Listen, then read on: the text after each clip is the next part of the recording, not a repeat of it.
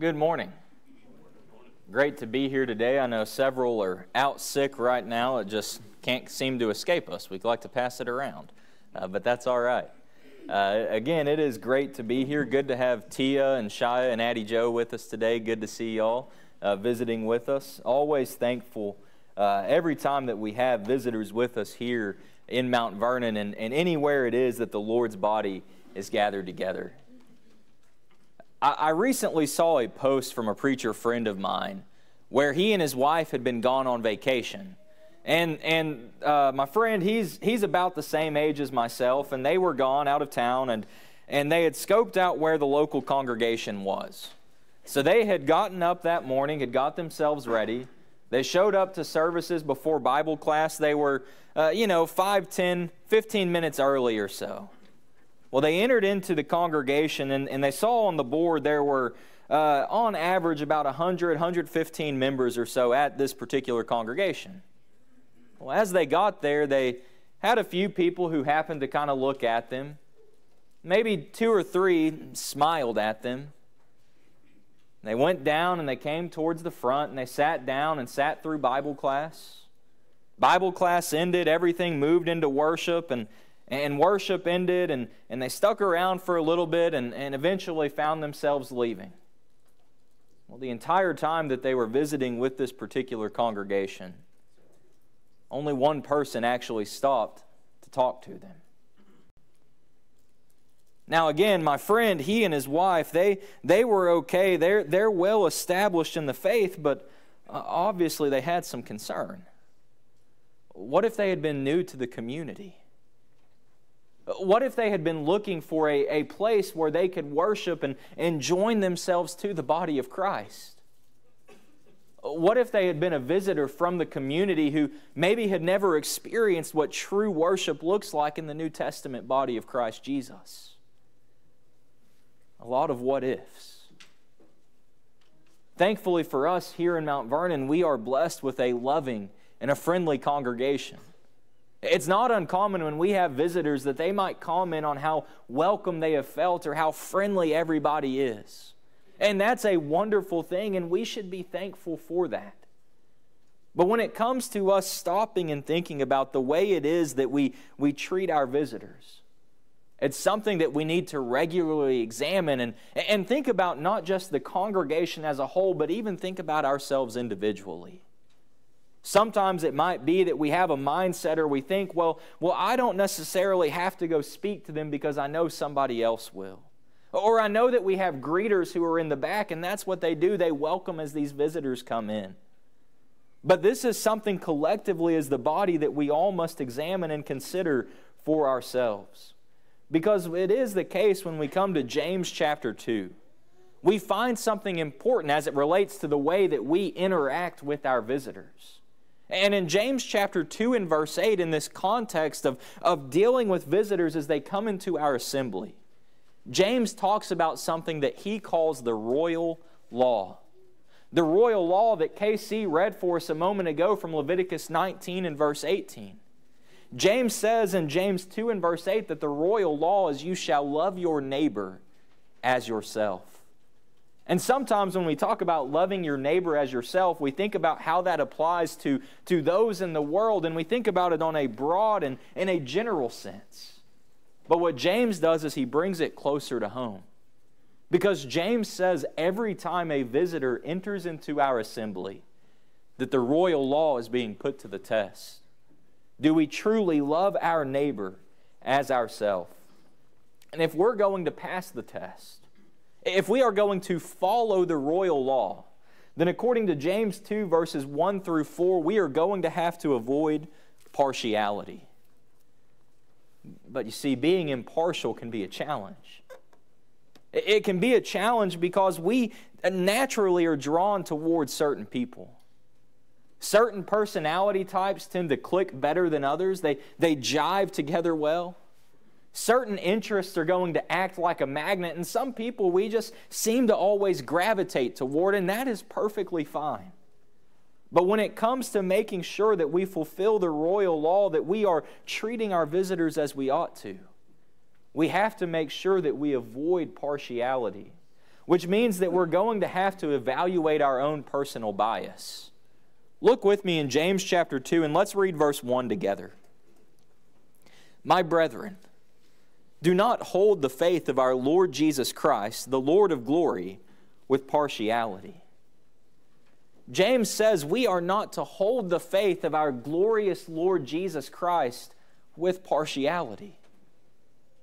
So we ask the question, how do we hold the faith of our Lord Jesus Christ? Who is it that we are willing to share the gospel of Christ Jesus with? Is it only with those with whom we think we may get along? Or instead, are we willing to truly share the gospel with anyone, no matter who they may be? Jesus tells us in Matthew 28 and verse 19 that we are to go therefore and make disciples of every nation. We're told in Mark 16 and verse 15 to go into all the world and preach the gospel to every creature. Jesus tells us that the faith is something that is for everyone, that the gospel is to be taught and to be spread to all men. It is not something that we are to hold with partiality. An unfortunate reality in our world, and even in fairly recent history, is that there have been places, there have been congregations even of the Lord's church who have taken and established and planted a new congregation within the same community because there were some within the leadership who felt like this specific group of people was not going to fit in well with everybody else. Many times it had to do with race. Sometimes it had to do with the economic circumstances. It's an unfortunate reality, but if we look around, we can see at times, even in the world, how this type of bias plays out. James says when it comes to the faith of our Lord Jesus Christ, there should be no bias. There should be no partiality.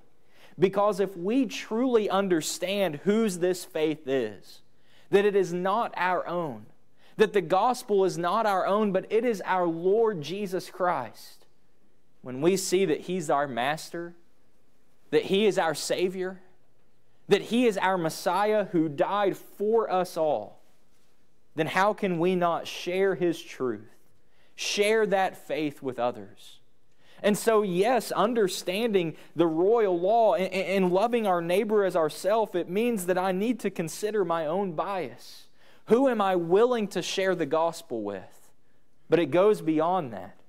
Because as James continues in verses 2 through 4 on this same point, James says, holding the faith of our Lord Jesus Christ also includes who I share myself with. Notice with me what James goes on to say, James chapter 2, verses 2 through 4. For if there should come into your assembly a man with gold rings and fine apparel, and there should also come in a poor man in filthy clothes, and you pay attention to the one wearing the fine clothes, and say to him, you sit here in a good place, and say to the poor man, you stand there, or sit here at my footstool. Have you not shown partiality among yourselves and become judges with evil thoughts? Now, James, understand, is writing to a group of first century Christians. And James is writing to them about a real possibility if somebody were to come into their worship assembly. And he gives this comparison here, but think if James were writing this specifically to us today. What would he say?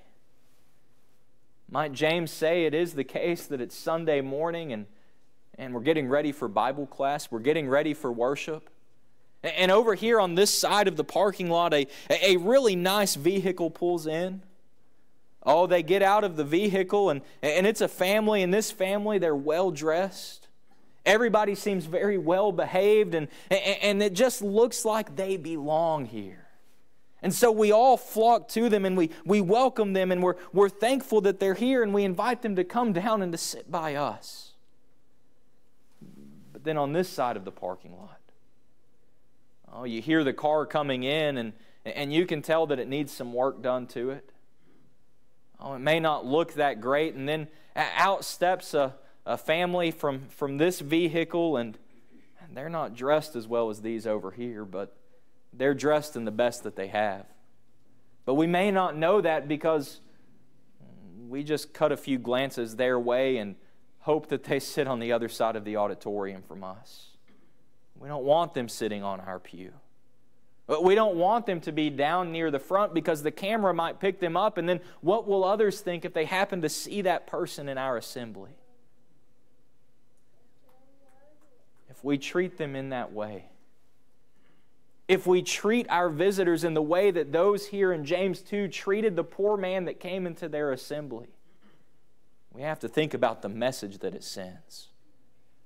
What we are doing is telling these individuals that I do not want you here.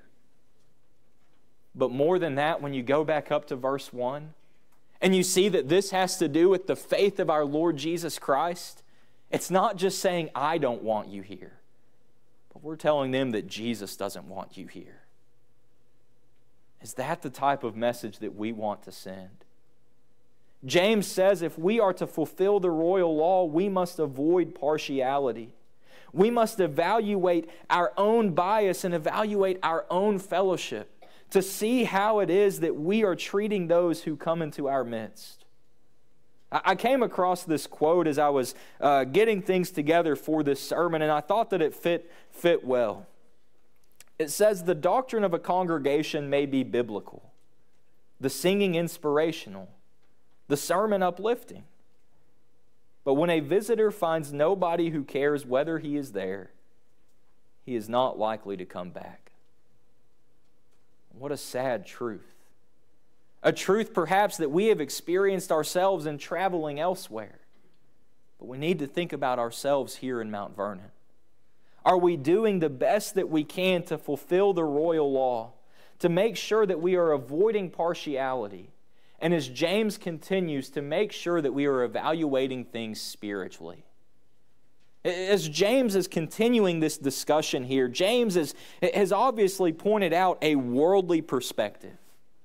A worldly perspective is going to judge, is going to make decisions based on external appearances.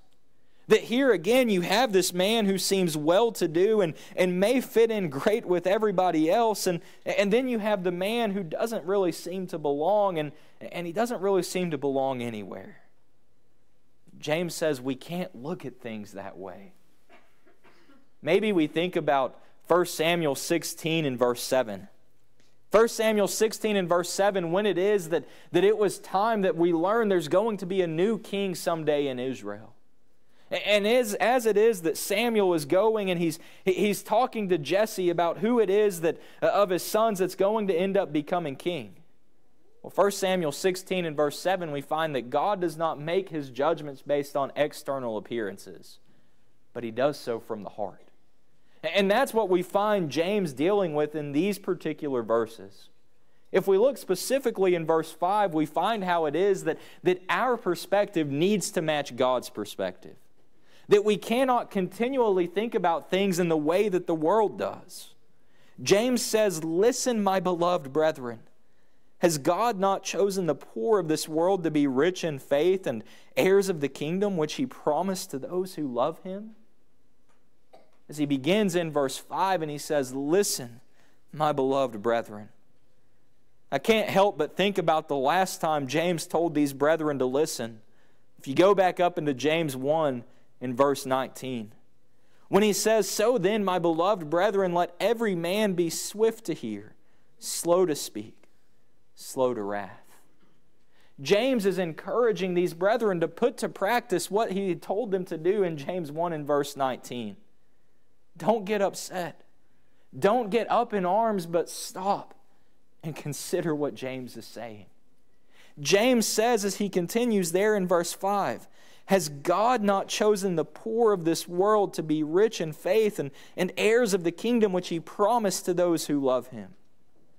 But who had these brethren chosen? They had chosen the rich. They had chosen the one who God had not chosen because they were not looking at things from the proper perspective.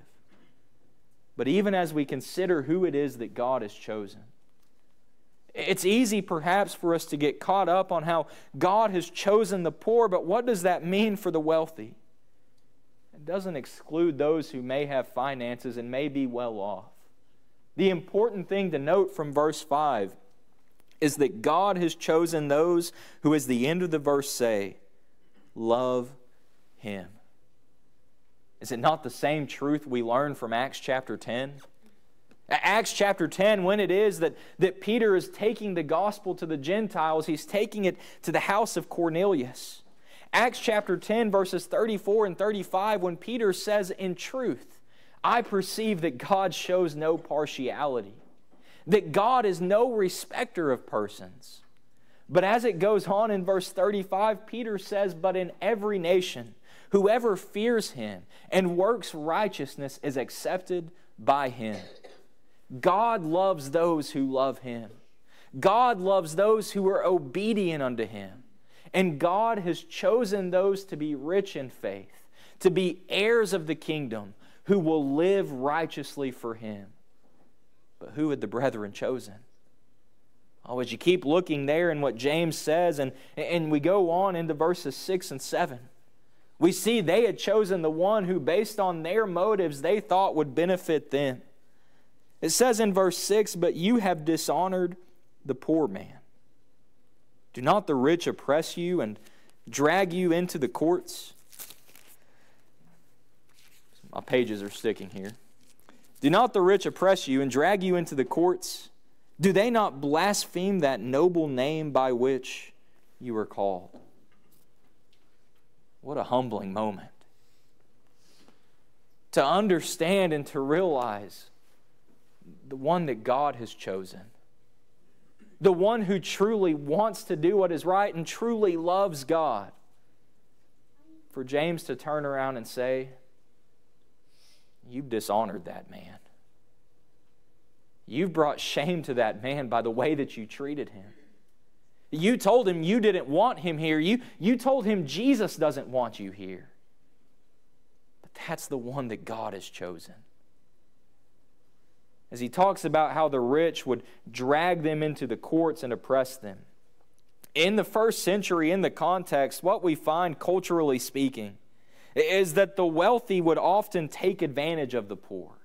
They would treat them poorly and oppress them, and they would even cheat them out of certain wages at times. In fact, you go to James chapter 5, you look in the first several verses of James chapter 5, and you can see exactly how this thing was taking place.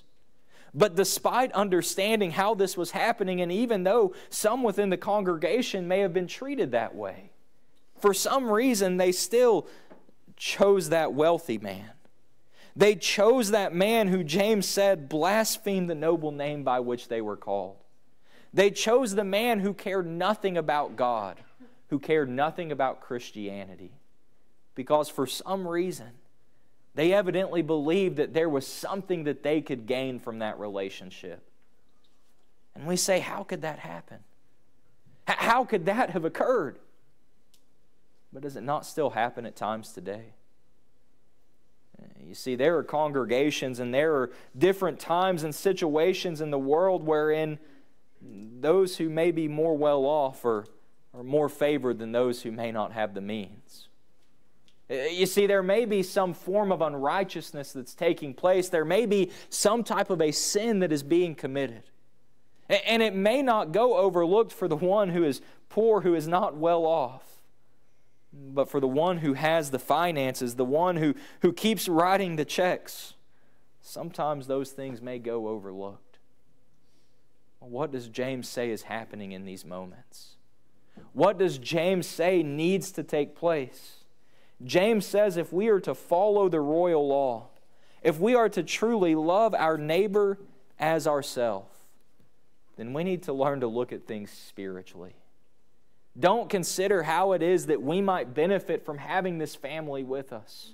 How we might benefit for something else in the world because of this relationship or this association. But instead, think about it as God would. Are we favoring those who love God? Those who want to do what is right, who want to live the right way? How are we holding the faith of our Lord Jesus Christ? Are we doing so partially or impartially? Because if we are to truly follow the royal law, then what we find in James 2 verses 8 to 13, it means that we're going to have to live in mercy. And until it is, we can avoid partiality. Until it is, we can learn to truly look at things spiritually as God would have us to. We are not going to be able to act mercifully as we ought to. In fact, when we look here in James chapter 2, we see from verses 8 and 9 that living in mercy means that we will love our neighbor. James chapter 2, verses 8 and 9.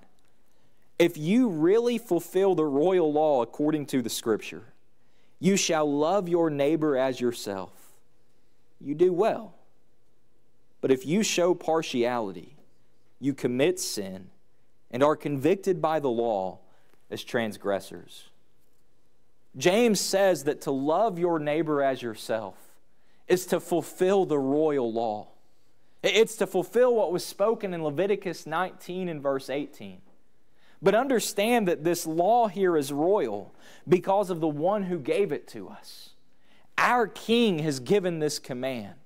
It is a royal law, and it is a royal law that we as New Testament Christians, as kingdom citizens, are to follow. Now, yes, this is something that was given back in the Old Testament. But we still see, even here in James chapter 2, the need for us to live by this today. More than that, Jesus tells us that this is a necessity if we are going to someday inherit eternal life. If you would turn with me in your Bibles, let's turn to Luke chapter 10. Luke chapter 10. And it's in Luke chapter 10 that we find a discussion that takes place between a certain lawyer and our Lord Jesus Christ. Luke chapter 10, beginning in verse 25. And behold, a certain lawyer stood up and tested him, saying, Teacher, what shall I do to inherit eternal life? He said to him, What is written in the law, and what is your reading of it?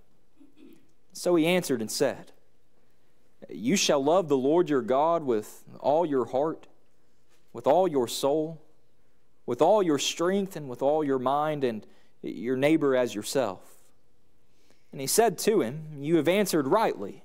Do this, and you will live. But he, wanting to justify himself, said to Jesus, And who is my neighbor? He asks Jesus, what does it mean to truly fulfill the royal law? How do I love my neighbor? How do I know who is my neighbor? And as Jesus continues there in Luke 10, verse 30, and continuing down through verse 36, Jesus teaches a parable. A parable, I'm sure, that most all of us know, that parable of the Good Samaritan, where this man is willing to extend mercy to someone who normally would not receive mercy. Somebody outside of his culture. Somebody outside of his religion. Someone who normally would have just not been given the time of day. Yet this Samaritan was willing to extend mercy, was willing to love his neighbor as himself. And so in Luke 10 and verse 37, the ultimate answer, who it is that was the neighbor, verse 37 says, He who showed mercy on him.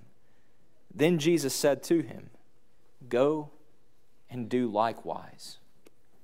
And when we think about this parable of the Good Samaritan, and we think about loving our neighbor, for good reason, we often again look outside of the congregation. But what happens when someone comes into our assembly? Think of James 2 in its proper context. When a visitor comes in, we have an opportunity to love our neighbor as ourselves. We have an opportunity to fulfill the royal law. And if we are not rightly fulfilling the royal law, then what we find in James chapter 2, and you look again at what James had to say in verse 9. But if you show partiality, you commit sin and are convicted by the law as transgressors. If we're to follow the royal law, if we're to live in mercy, it means that we're going to carefully follow that law. It means that we're going to carefully consider God's Word and make sure that we are following it to the best of our ability. As James continues there, James chapter 2, look in verses 10 through 12. For whoever shall keep the whole law, and yet stumble in one point, he is guilty of all. For he who said, do not commit adultery, also said, do not murder. Now if you do not commit adultery, but you do murder, you have become a transgressor of the law. Stop right there for a moment and think about what James is telling us. James says the same law that says do not commit adultery, do not murder, is the same law that says you shall love your neighbor as yourself. And James goes on and he's saying, well, you may not be an adulterer, but you may be a murderer. Well, the end result is the same.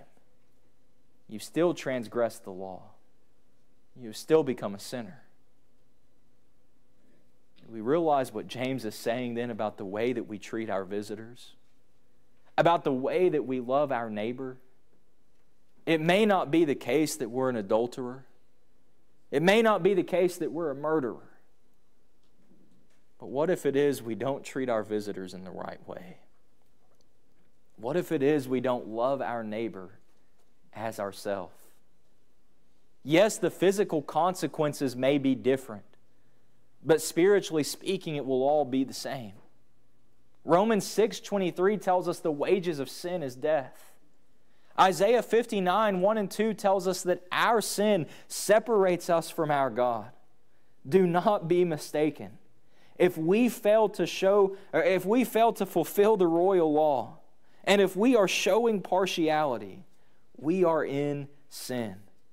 We must then, as James 2 and verse 12 says, so speak, and so do as those who will be judged by the law of liberty.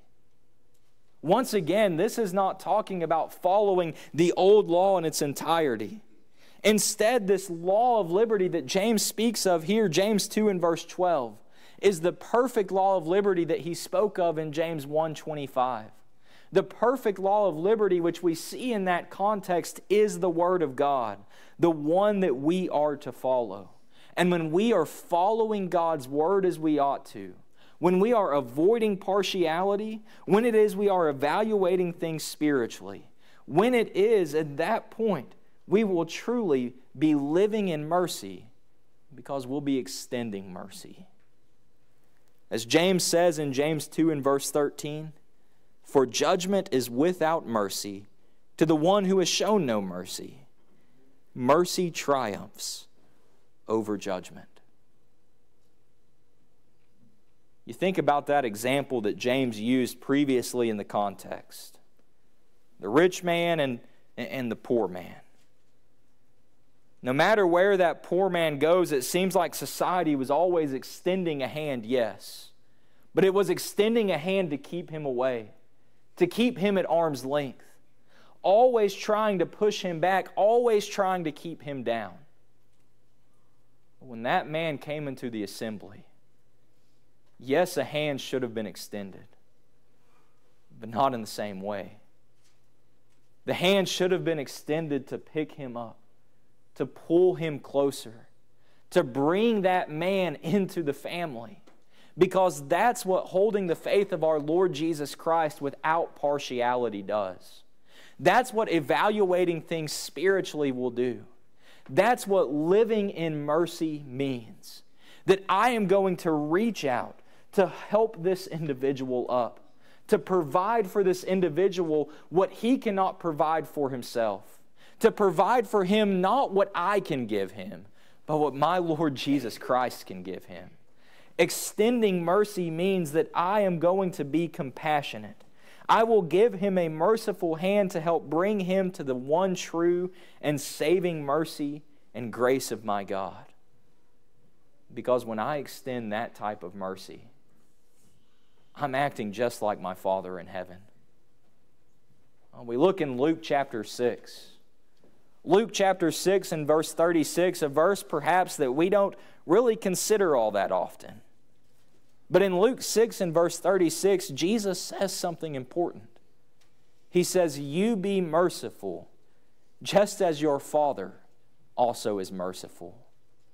That just as God is merciful, we are to be merciful to others. Because what we find, James 2 in verse 13, that judgment is without mercy to the one who has shown no mercy. Mercy triumphs over judgment. The way that I treat others, the way that I evaluate others makes a difference. It makes a difference on my eternity.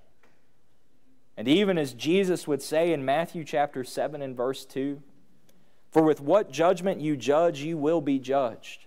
And with the measure you use, it will be measured back to you. Following the royal law means that I will extend mercy, that I'm going to do my part to follow God's word, which means I will love my neighbor, which means when a visitor comes into the assembly, I'm going to do my part to reach out to them, to welcome them, to love them, because I know that I don't deserve this. I know the only reason this is possible for me is because God was willing to reach His hand out toward me. That He was willing to give His only Son to die for me so that I might be a part of His body. The one body that Jared talked about the last couple of weeks now. Am I going to extend that same love, that same mercy to others? And as I mentioned when we began, we are blessed here in Mount Vernon that we are a friendly congregation, that we are a loving congregation. But we're not going to be judged on the day of judgment based on what the congregation did, but rather based on what we have done in this life. As you consider yourself this morning, how well are you following the royal law? How well are you loving your neighbor as yourself? I know for myself personally, I have room to grow. I have improvement to make. And perhaps you do as well. And this morning, if you realize that you need some help in that, don't try to improve that on your own, but reach out for help for those from those who are here. Let us know so that we can pray for you, so that we can encourage and strengthen you. Or if it is the case that you have never obeyed the gospel of Christ Jesus, that you have yet to truly become a part of the body, but you realize the love that you have experienced from the Lord's body and you want to be part of it, we can help you become a part today. Not anything that man will add you to, not anything that we will add you to, but when you learn the gospel of Christ Jesus and you obey it, Acts chapter 2 and verse 47 says the Lord will add you to His body. And if you want to learn more about that, let us know. And won't you come now as we stand and as we sing?